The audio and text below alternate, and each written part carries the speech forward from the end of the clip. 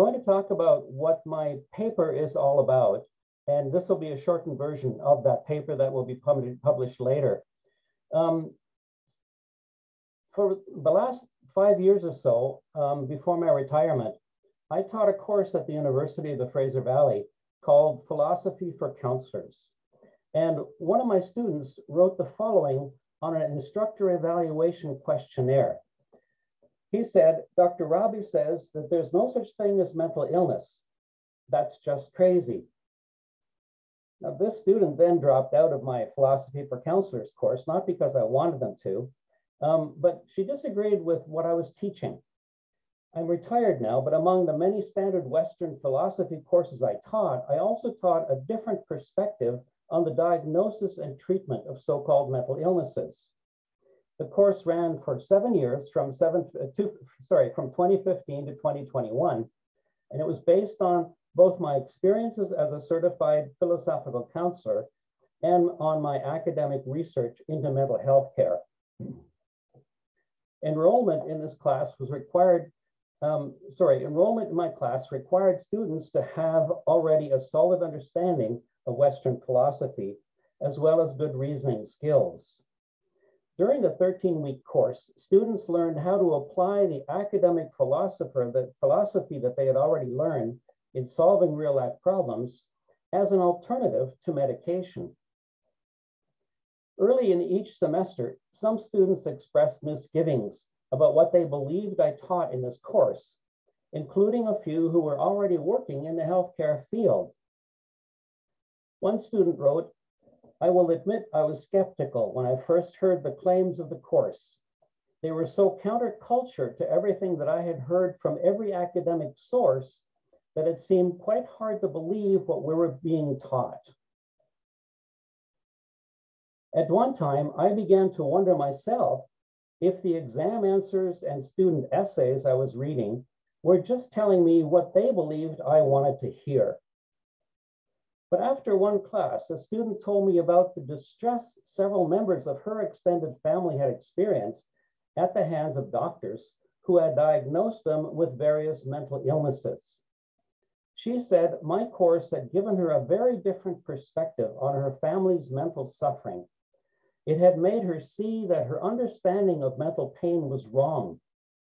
It made her wonder whether the many brain dulling and side effect producing medications are in fact optimal treatment for mental suffering, and whether the seizure-inducing electroconvulsive therapy that 2 generations of her family members had endured wasn't a big mistake. Well, this gave me the idea of offering all my students a second option to the typical academic research paper assignment.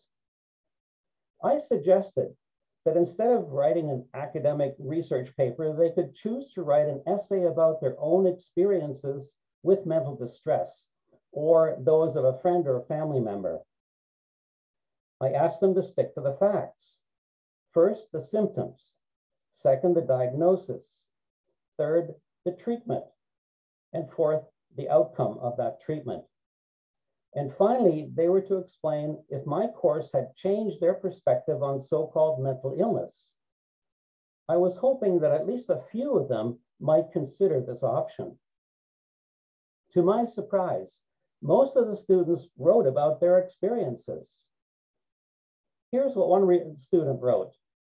There is so much about philosophy that is at the core of what makes psychology a useful means of helping others. Focusing on the mind of the individual is not on the chemical makeup of the brain is the only way that humans can fundamentally help each other.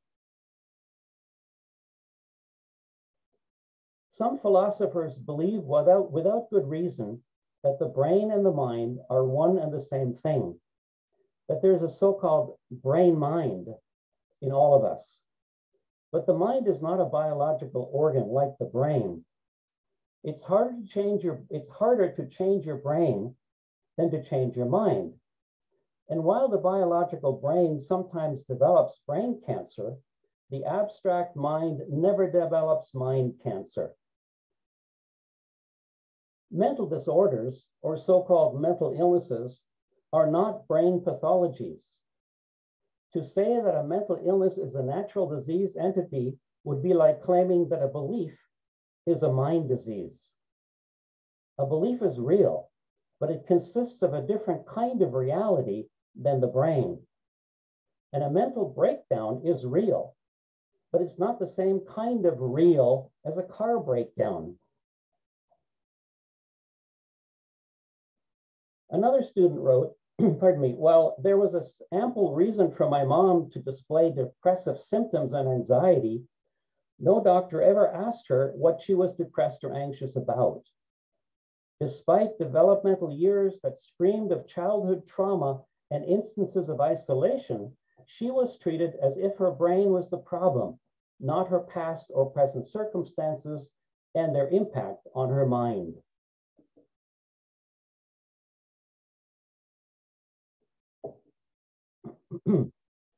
The cause of mental suffering and distress are often multi-mental, arising in the intergenerational interactions between individuals, not within one person at a time.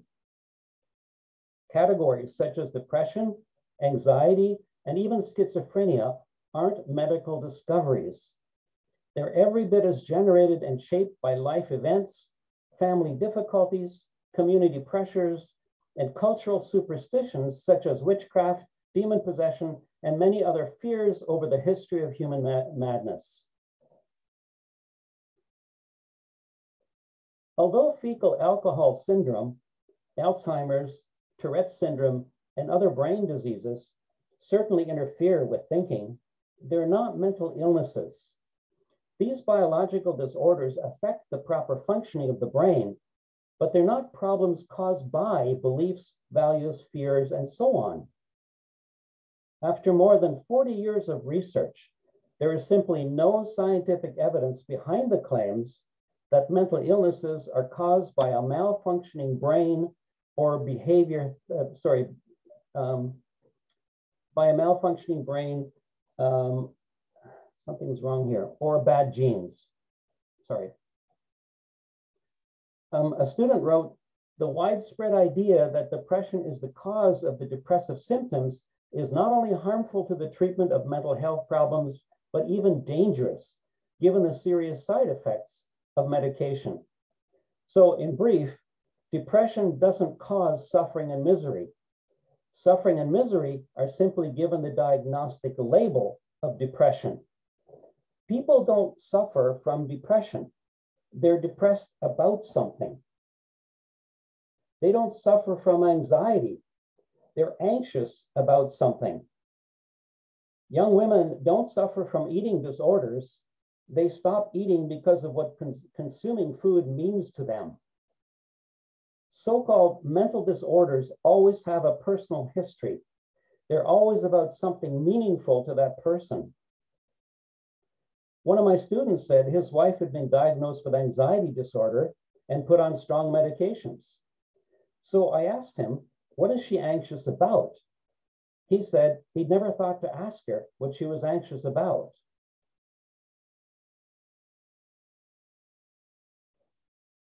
International drug companies have invested huge amounts of money into various media advertisements to convince mental health care providers and consumers that the mind is the same thing as the brain and should be treated with their neuroleptic drugs.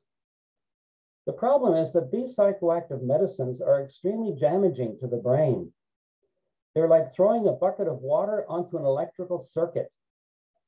It's what one of my students and I have called the biomental approach. Although drugs marketed as antipsychotic are often claims to reverse, Although drugs marketed as antipsychotic are often claimed to reverse a biochemical balance in a psychotic patient's brain, no such imbalances have ever been discovered. Unfortunately, what the drugs used to treat so-called mental illnesses also do is produce, again, many terrible side effects, including mental confusion, an unclear sense of self, high blood pressure, internal organ failures, impotence, addiction, suicidal ideation, and even death. And that's just a few of the side effects. A student wrote, by focusing on management of symptoms rather than treating underlying causes, drug therapies create the illusion that mental illness is inescapable, outside of the patient's control, and must be medicated for life. This is the student still talking. My doctor told me that I had two biological diseases called depression and anxiety. It wasn't my fault. It was a chemical imbalance in my brain. He was wrong. What I had was a set of life circumstances that were directly contributing to my feelings of powerlessness, fear, guilt, sorrow, and panic. Another student wrote, my doctor was wrong. Pharmaceutical drugs to balance out the chemicals in my brain were not the only way out of my situation.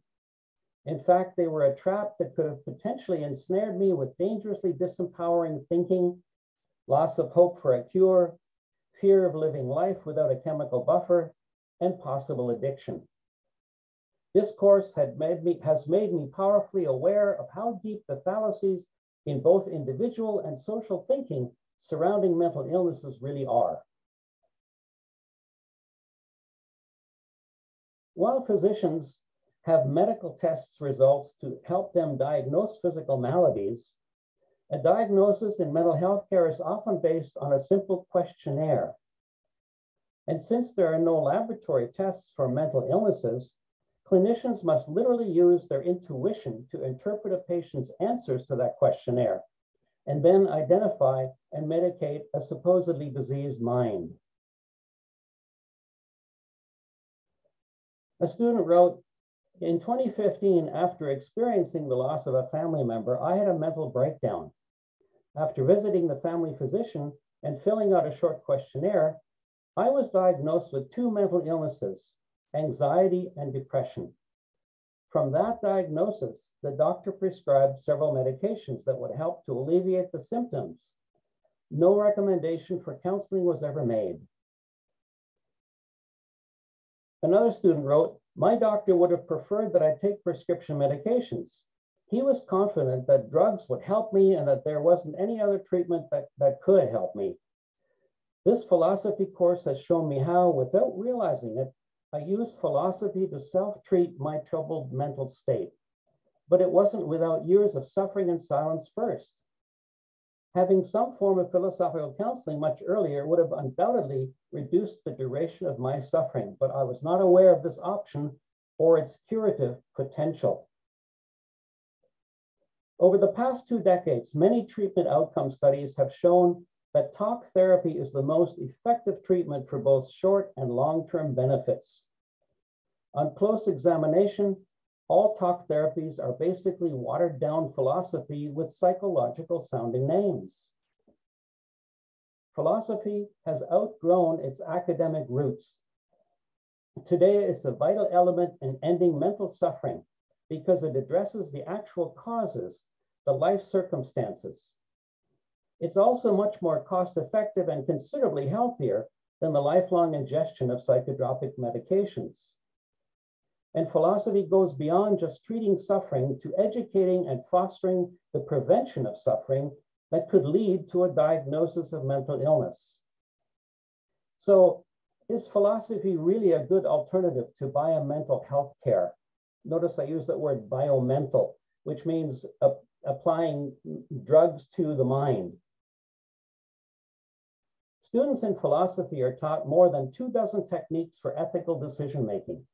They learn how to untangle fallacies or reasoning errors to resolve many difficult issues. They come to understand that emotions, intuitions, and feelings do not simply erupt out of nowhere, but there's always a reason for them. They learn and help others to learn to think about what is real and what is not, which includes not only the grand universal questions, but also down-to-earth matters like personal identity, self-determination, and the dubious reality of so-called mental illness. This and much more is what is included in the sort of education that can't be found in trade classes, science labs, or even in standard psychology courses. and the application of what is learned in academic philosophy classes can be applied in the real world to alleviate human suffering in the same way that the ancient philosophers did. Here's a couple of more excerpts from what my students have written about the philosophy for counselors course that they took. And this is over the course of a number of years, different students in different classes. It was not simply academic interest that made me sign up for this philosophy course. Just two months before this course began, I was clinically diagnosed with depression. So that student had a real interest in what I was talking about. Another student said, my experience with mental illness has been a significant part of my life. I not only experienced it, but I've also chosen a career path directly related to it. Being a psychology major, my interest in trying to understand mental illness has peaked, along with my desire to help others deal with their situations. But it was not until the Philosophy for Counselors course came along that I learned the problematic ways psychology defines and deals with mental illness. Actually, they deal with it very little. Our courses here in standard psychology courses they only have usually one chapter in a large textbook of psychology that deals with mental illnesses. A couple of more excerpts. After taking this class, I have a new and more objective perspective on antidepressants and the flawed idea that depression is an illness of the brain and not the symptoms of stress that it is. I really see now how antidepressants are only a crutch in dealing with depression, and in many cases as an escape from dealing with the depressive issues. It is a mistake to believe that it's a chemical imbalance that is the problem, and that medications will cure you of your depression instead of dealing with the emotional problems in your life. Just a couple more here. Many of the residents at the recovery center where I did my practicum and now work with have carried the stigma of mental illness and mental health disorder. As I got to know some of their stories, I was struck by how many of them rated high on the adverse childhood experience scale and had experienced traumatic life events. And then one last one. I recommended to my wife that she go to the doctor to get a prescription for antidepressants. This was the worst decision I have ever made. Not only was this extremely harmful to my wife's health, but my dismissal of her emotions almost ended my marriage. I effectively abandoned my wife when she needed me the most because I thought she just needed medications. What I have learned in this class made me realize that the grave mistake that I had made and what I needed to do to correct them, I believe the knowledge that I gained from this course has saved my marriage, which I think is a good, happy place to end my presentation. And at this point, I'd be very happy to answer any of the questions that you have. Thank you so much for that presentation, Dr. Raabe. Everyone, you can kindly send your questions on chat, or if you wish to ask a question in person, in video, please raise your hand and we will put you on the screen and you can talk to Dr. Raabe yourself. Yes, Bala sir, would you like to maybe start off? Yeah. Thank you so much, Professor Peter Raabe, for this very interesting presentation, bringing in the biological component as well as the brain component and the mind. How do we look at each one of them? In fact, yesterday, Professor Lydia Ammer was making a presentation where she argued that if you are a philosopher, you have to be practitioner as well, which means the kind of assignments that you said you have given to the students, saying that if you're doing philosophy, think how philosophy is helpful to you, which is a kind of an attempt to make them practice philosophy for themselves and see how they have been doing it, or help them in doing it for their life. So this is an interesting thing that I think all of us have to do, at least at the end of the courses that we are teaching, so that students can respond to that. I think there were questions that Yeah, Dr. Pankaj wants to ask a question, so we can go with that. Dr. Pankaj. Thank you. Thank you so much, Bala sir. Thank you so much for this presentation, this very thought-provoking. In fact, it unsettled my mind. Sir, I have two questions. One is that can all mental or psychological problems start with the worldviews or belief system? As you mentioned about anxiety and depression with regard to something that is intentional or worldview. And second one is, can philosophical counseling be regarded as a preventive measure only, or it can be also used in certain psychological problems?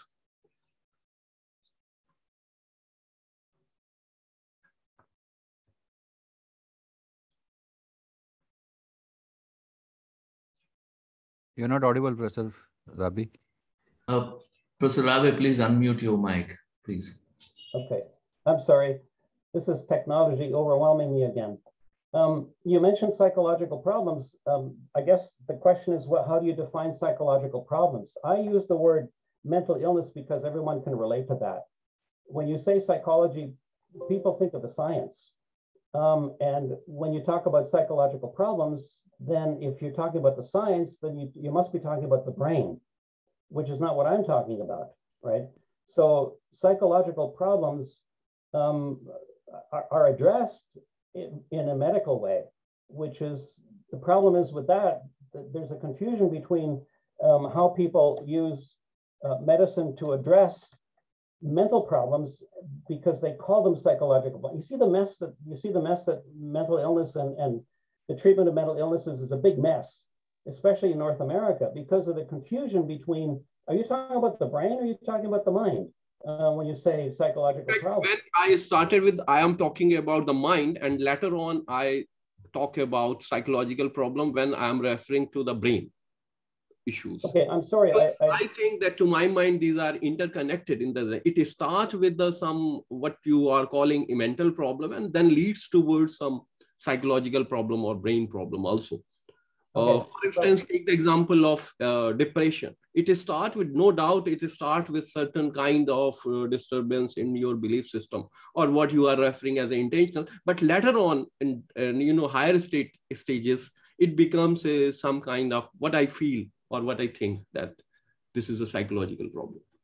Okay, well, that's fair. And I think a lot of what people have is beliefs, how they begin as mental issues, and they become so well-seated that their personality is based on that belief, their self-identity is based on that belief, and that becomes much harder to deal with that. But it's still not a brain problem. The way I offer to my students the idea of what's the difference between the brain and the mind, in two different ways. One is I say, the brain is a container of some sort, and the mind is the contents, okay? And the other way is I talk about something like a USB stick, that you stick into a computer. It has a lot of ideas and a lot of information on it, okay? And the brain is like that stick in a sense that it saves information, it saves data. But there's also the input from the person who owns the computer or the stick, where their ideas and their beliefs and their values and so on, ethical positions and so on, are also on that stick, okay? And those are not necessarily definable in terms of that stick. Those ideas could be in any stick. And of course, if the stick is broken, those ideas are gone. And without the stick, you can't have a place to store the ideas. But the actual production of the ideas are not the computer. The computer does not put the ideas on the stick. It's the operator. And who's the operator? It's the person. So I'm going holistic at this point, okay? So the mind, what I'm writing about now is the mind the body being part of the mind. It's a holistic picture.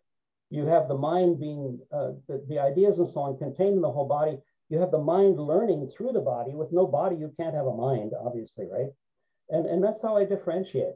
So I'm still, I'm not criticizing you, but I'm not exactly sure how you define the mind, let me try again. How you define psychology, except as a sort of a higher level of study of the mind. That's not quite true. Psychology is very much a science.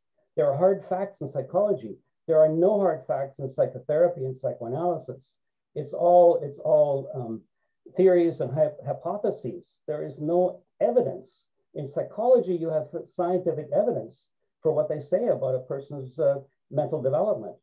In psychotherapy and psychiatry, you don't have that medical scientific support for their ideas. Thank you for that response, sir. We have a question on chat. Sir, you have used the term abstract mind. Could you please elaborate? Certainly. Abstract mind is something that has no physical reality. The brain has a physical reality. You know, you can cut it up. You can, I don't know, do what you want, study with it on slabs under a microscope. You can't do that with the mind. So the mind is non-physical, non-material. The mind is is a term that people apply to your beliefs, your values, your hopes, your dreams, your fears, and all those things. They comprise the mind. Okay, but they're not produced by your brain. They're produced by you and your living situation and your experiences, right? So the brain stores information. The mind does something totally different, which is it's you. It's being you. It's when we talk to each other, I can tell what you believe, and vice versa. You can tell what I believe. You can tell what I'm worried about, what you're worried about. That's an exchange of minds. It's not an exchange of brains. Thank you for that response, sir. There's a very interesting question on chat.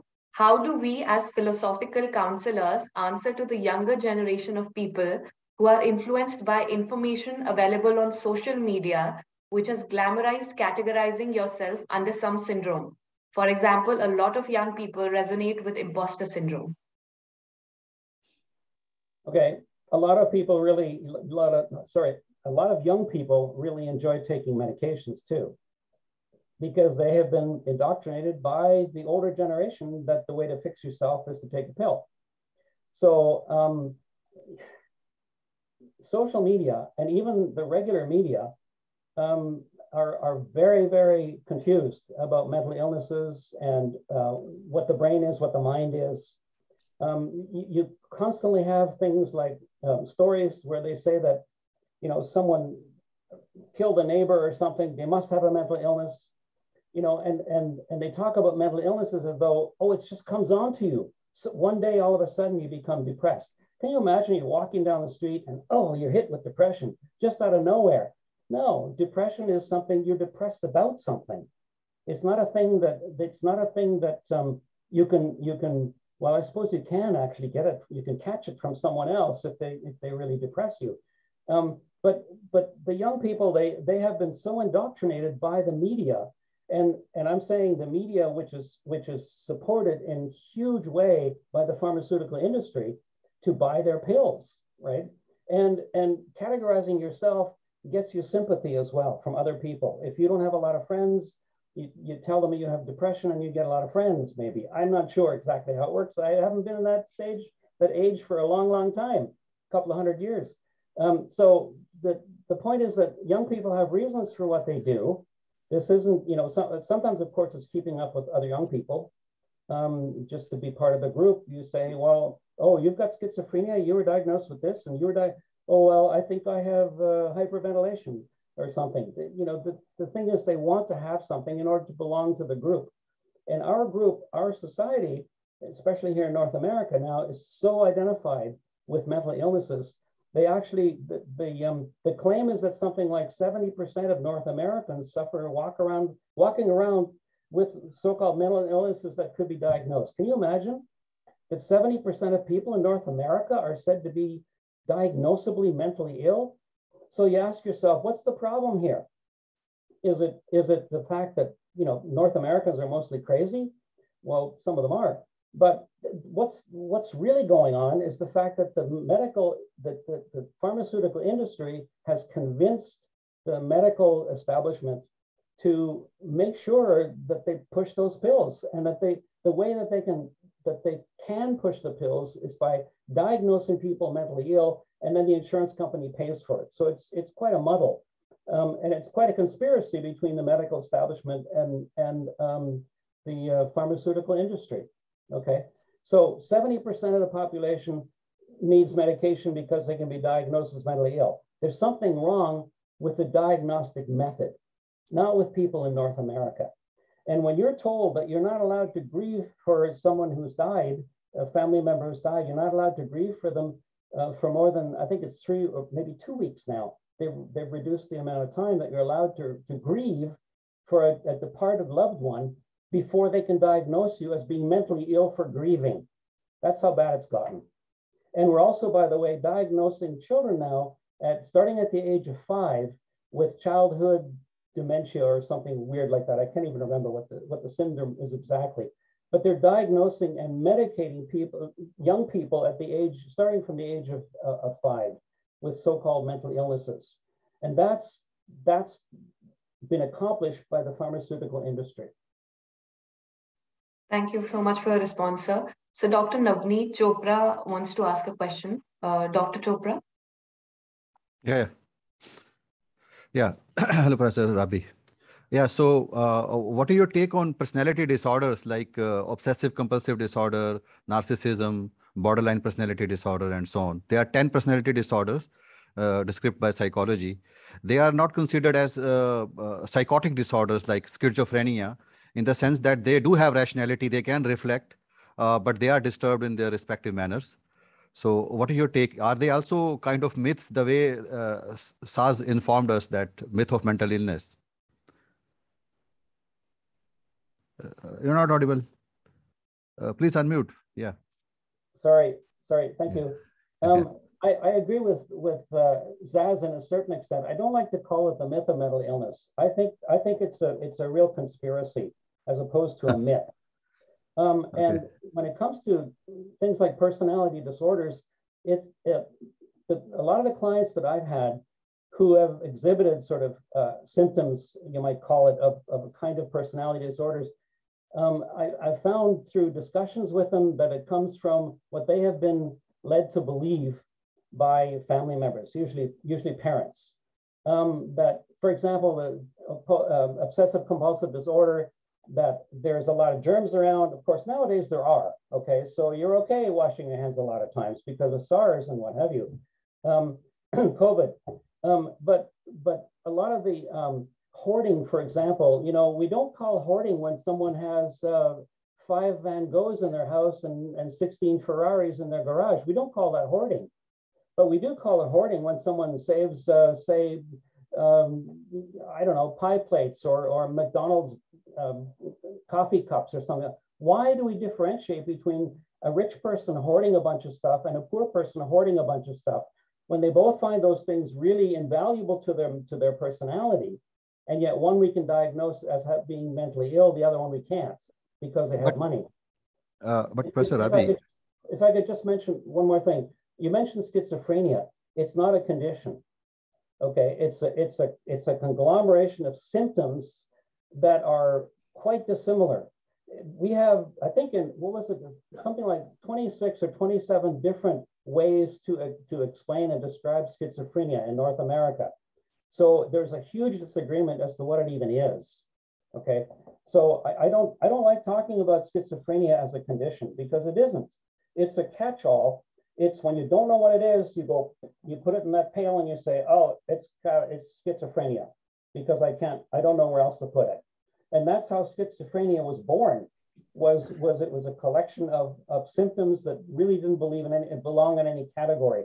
You have to remember that the medical establishment loves categories, and they like pigeonholing people so that they can sell you that pill for this condition and that pill for this condition, okay? Pigeonholing is very important. And diagnosing is very important to the pharmaceutical industry. So they can tell you what you need to take for your condition, all right? Schizophrenia was a made-up condition so that people could be given pills where we weren't sure, or the diagnosticians weren't sure what other category they belonged in. I'm sorry, I interrupted. And, but I think I am not convinced because when you are saying an OCD person washing his hands repeatedly, they wash it 70, 80 times. it's too much. And they have intrusive thoughts, which is really troubling them. They don't want those thoughts, and they are repeating again and again and again, irrational way. So why not to consider it seriously as an illness, mental illness? And regarding schizophrenia, I think it's a spectrum disorder. Like you said, okay, there are variations, but there are serious cases. Whatever I could see on the research reports, that brain tissue, parts of brain tissues are missing in their fMRI scans. Not true. No, not true.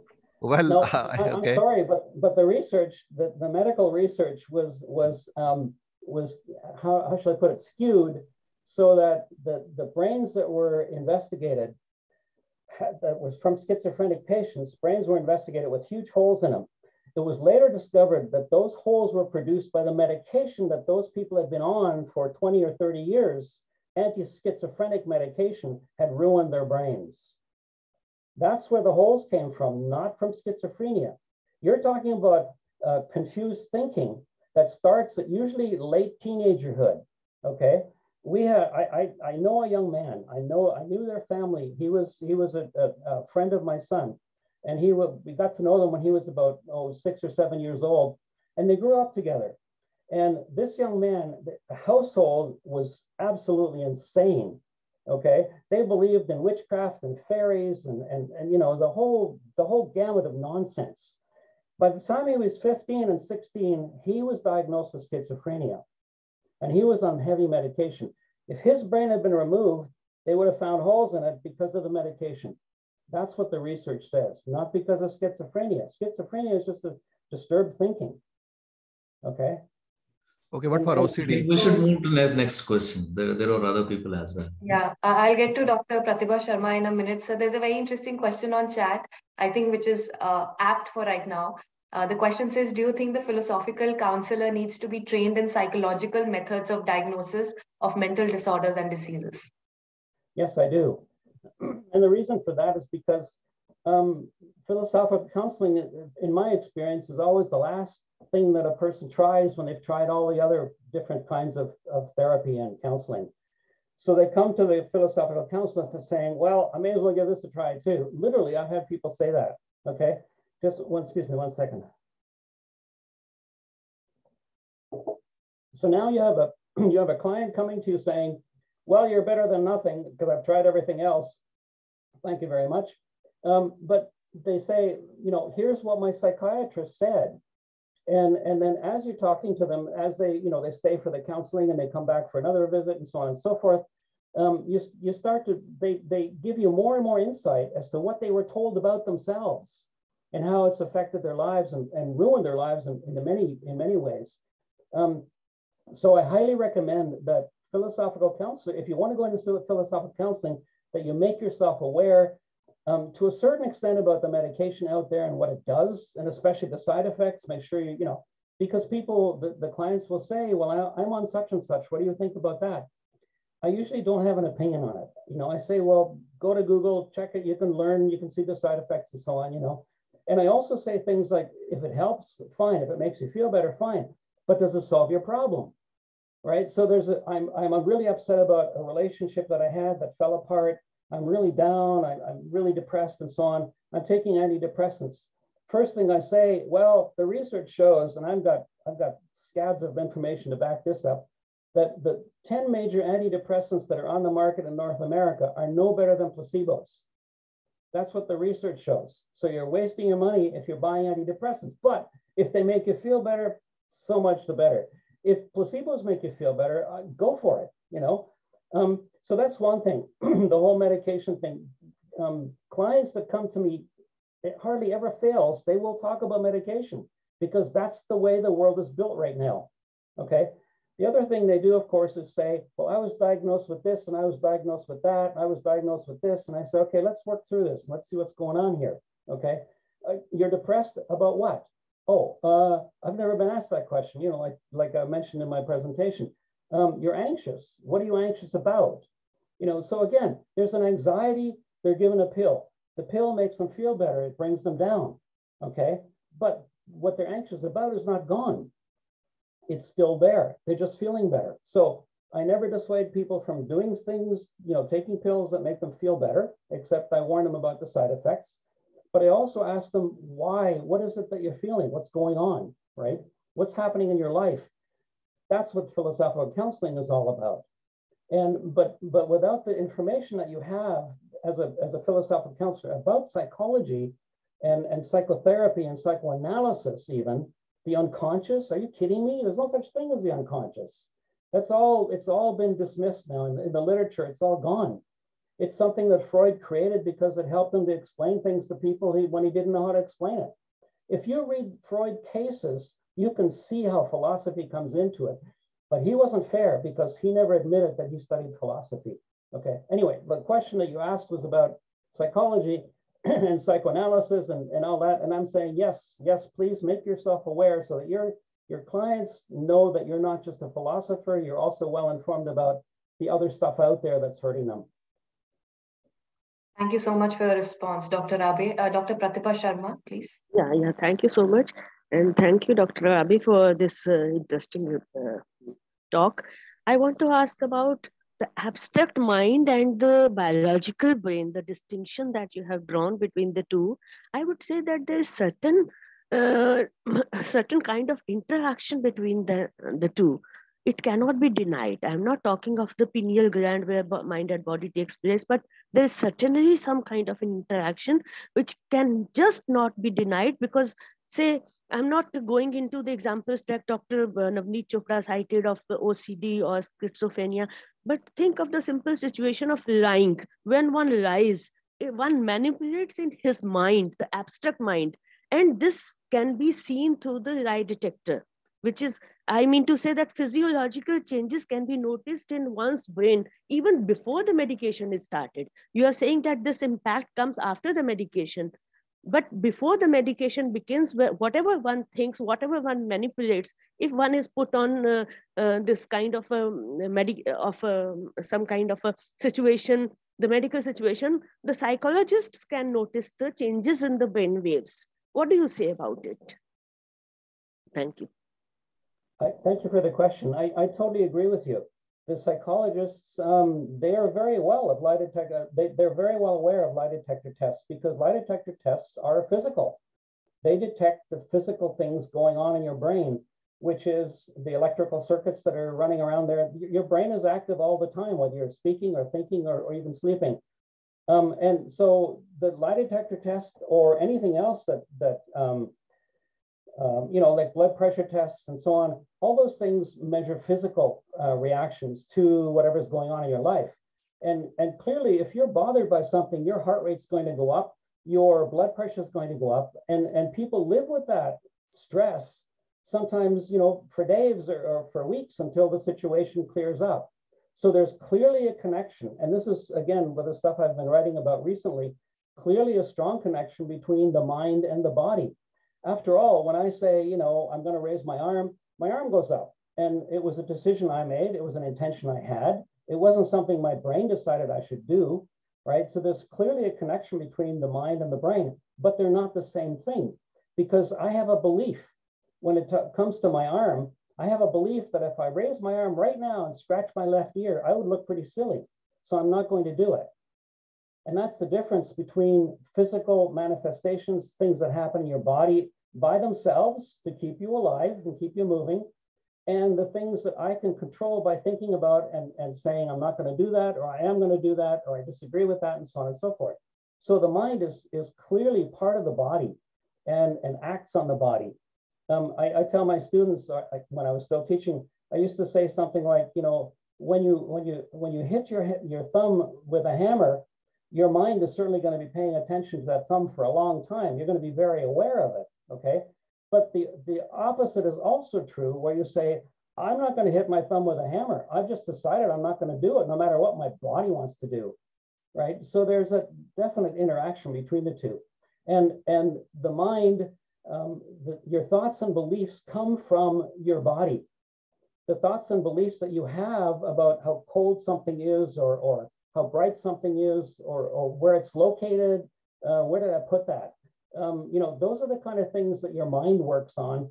with the brain. The brain's got it stashed in there where your keys are. You just can't think of it right now.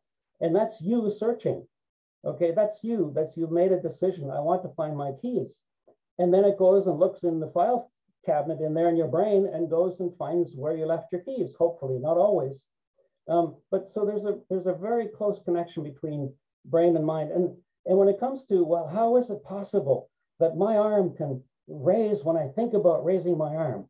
Well, think about the robotic arms that they're producing now. You can type in the computer message that the computer should raise the arm. What's the connection between the computer and the arm? Why does the electronic arm go up? Well, there's something going on. There's something being transmitted between the computer and the electronic arm over there.